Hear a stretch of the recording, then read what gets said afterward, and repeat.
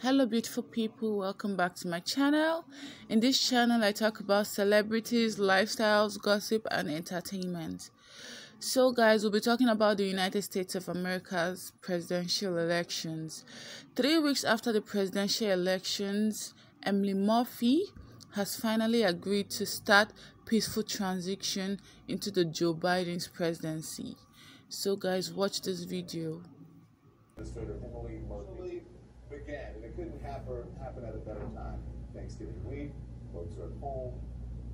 We need, to just rest instead of all the craziness.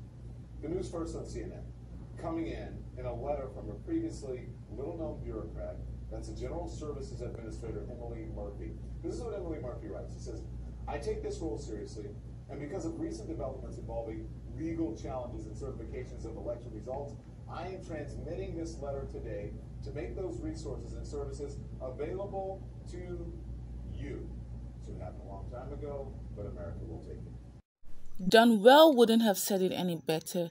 It has been a long 3 weeks of battle from Trump and his administration and also from his supporters, because he has been feeding his supporters with wrong and baseless information that the election was rigged and he has a case. Meanwhile, he doesn't have any, because no court wants to listen to him and there are no evidences to back up his allegations of fraud in this election.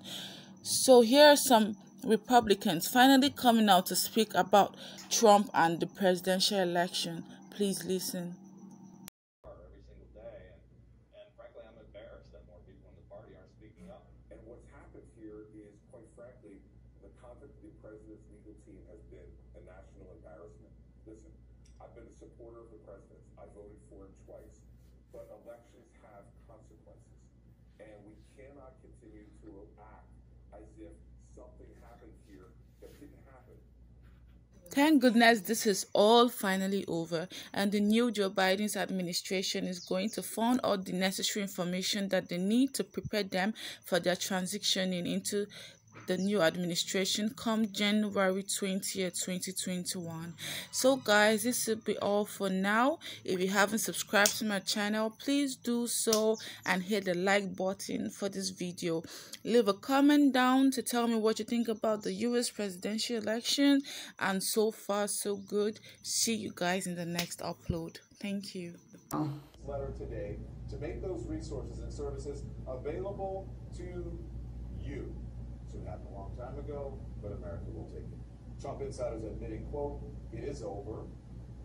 Blaring wake-up call. This is close to a concession as you may get from Trump.